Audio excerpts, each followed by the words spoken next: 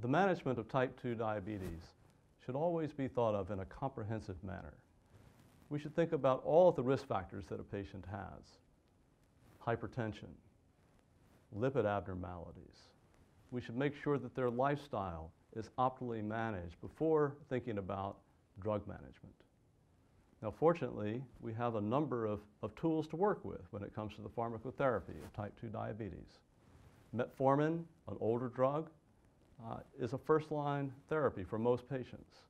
But we've got other drugs now that target the incretin pathway: GLP-1 agonists, DPP-4 inhibitors, and there's a brand new drug now that looks at glucose transporters in the kidney as a way to dispose of excess glucose. These are the SGLT2 drugs.